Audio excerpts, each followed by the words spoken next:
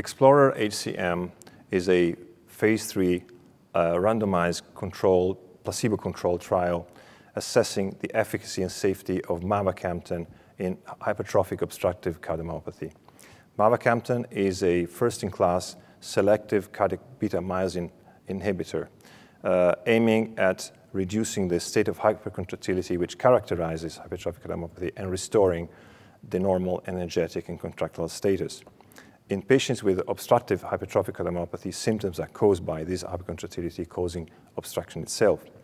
Therefore, we enrolled 251 patients with obstructive hypertrophic cardiomyopathy and symptoms related to it, NYHA class 2 or greater. Patients were randomized to placebo or Mavacamten and treated for 30 weeks. There were 2 titration points. This is an oral drug which is prescribed once a day. And at the end of 30 weeks of treatment, patients were studied by cardiopulmonary testing, exercise echocardiography, patient-reported outcomes, biomarkers, and clinical status.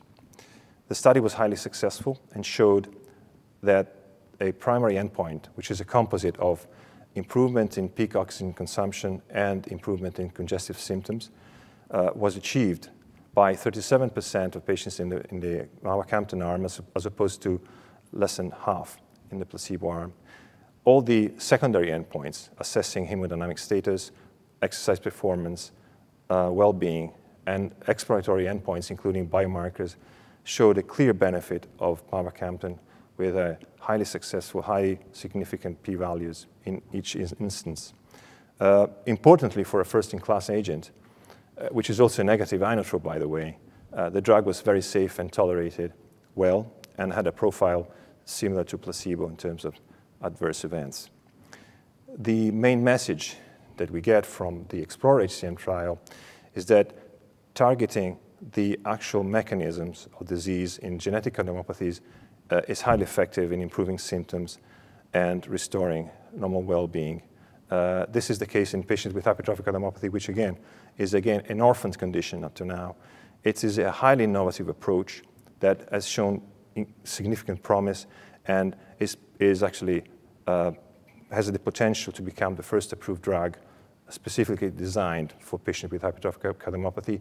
I think it's relevant to say that we were recently granted the breakthrough therapy designation status from the FDA, just in recognition of the severity of the disease and the lack of available options for patients with obstructive hypertrophic cardiomyopathy, which by virtue of this drug could in fact be spared from the necessity of undergoing surgery, for example, in the future.